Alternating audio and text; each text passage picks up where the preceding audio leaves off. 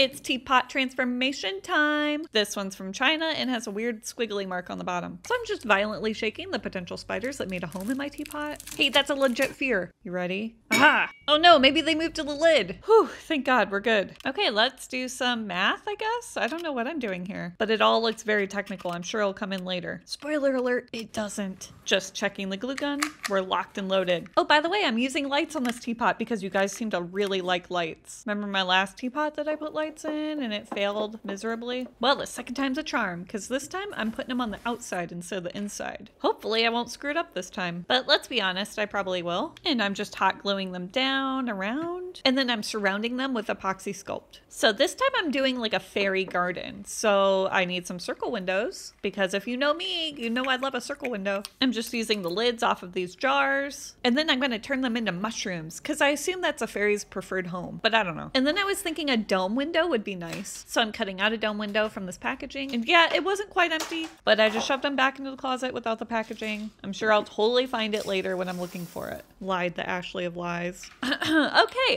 back to this window. So I'm gluing this glass in to make it more colorful because we like a colorful window.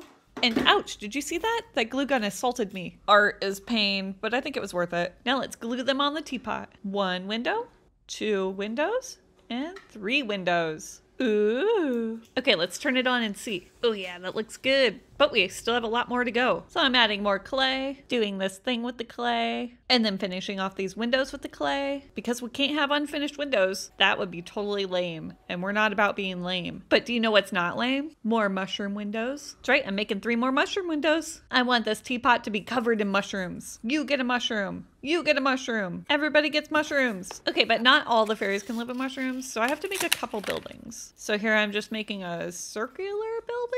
Or maybe it's more like an arched building. And it's not quite circular, but it does have circle windows. And that's super exciting because I love circle windows. Okay, now I'm just covering it with some clay. This time I'm going with colorful clay because it's easier to paint. And now let's stucco our building. Is this how stucco works in real life? Or is it like a paint? Or is it like big slabs of rock that you glue onto your house? I actually don't know. Don't forget the doorknob. Boop. And all magical places need a tower with some tower windows. Okay, ready? Bam! Super smooth transition. Here's all the buildings I made, but they look a little too clean, so I gotta make them dirty. And then I made the biggest mistake of my life. See, I'm putting glue in, and what is that? Why am I doing this? Why? Apparently I thought it needed glitter, but then I can't get the glitter back into the thing, and then the glitter's everywhere. What am I doing with my life? Well, at least it can't get any worse. It's all contained on this Oh, shoot. Oh, no. It's okay, don't panic. This is totally not going to come back to haunt me later. I mean, this is only the table that I do all my art on. It's totally fine that everything's going to have glitter on it from now until forever. I'm not panicking. You're panicking. Stop panicking. Man, it's all over my hands. That's it. I'm a glitter artist now. I have no choice but to make glitter art forever. It's fine. I've accepted my fate. So I'm just adding the buildings onto the teapot. And of course, some more mushrooms. After all, this is a mushroom fairy teapot. And our evil friend is back.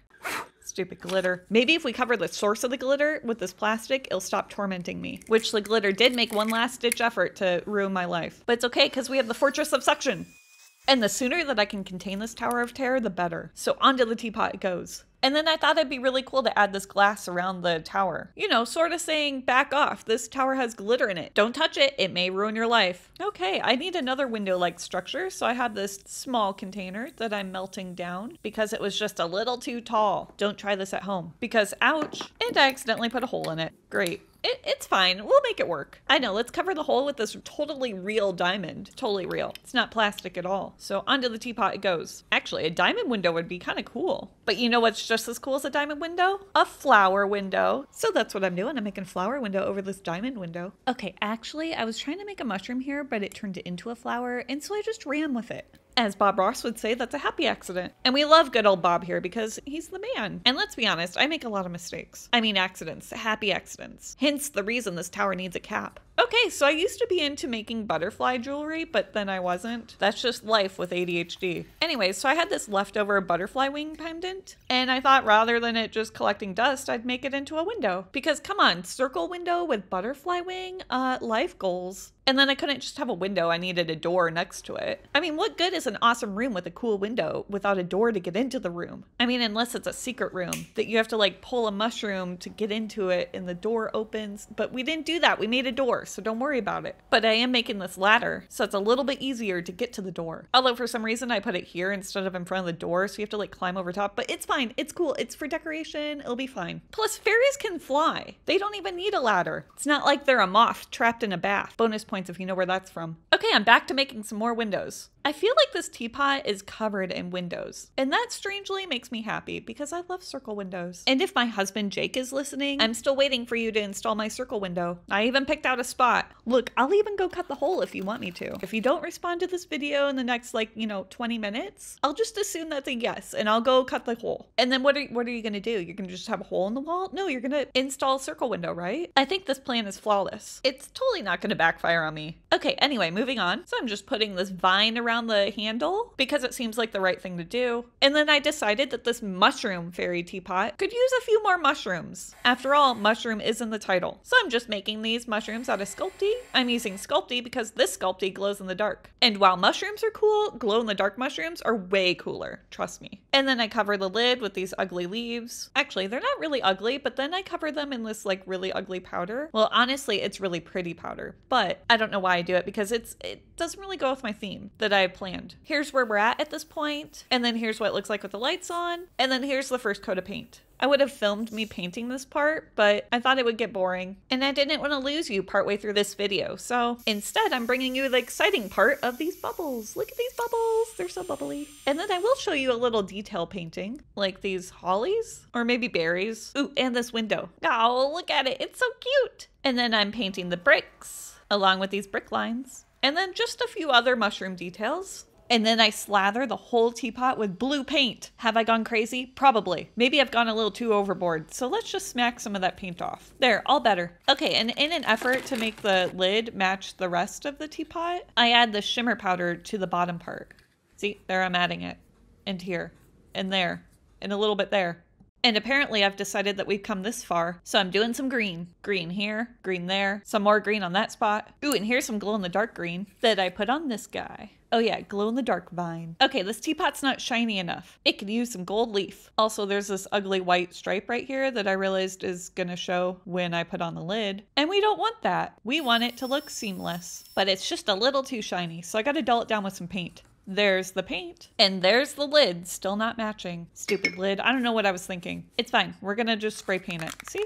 Spray painted. And then hold on. We're gonna do the bubbles again. You ready? Here they are. Look. Look at the bubbles. I love bubbles. Okay, and these leaves need to be just a little bit more leafier, so I'm painting them green. And then I found the coolest foil ever. Look at this stuff. It looks like an oil slick. Oh yeah, look at that peel. I think I'm in love with this foil. I may have gone a little overboard, just a little bit. I mean, I did the entire bottom in it, but it's fine. Look how cool it is. It was worth it. Okay, and we're missing some overgrown plants because fairies live here, and I feel like they're one with nature rather than cutting stuff down or mowing. I mean, where do you even get a tiny lawnmower? At the tiny fairy hardware store? I doubt it. But anyways, I'm just gluing on various plants. And then I'm gluing this lid down because if fairies live in here, they need a little privacy. You shouldn't be able to just lift off the lid and see what they're doing. That would be so rude. And trust me, you don't want to be rude to a fairy. They're incredibly tricky. They will ruin your life, or at least make it 23% more difficult. And you know what? Life's already difficult. We don't need 27% more difficulty in our life.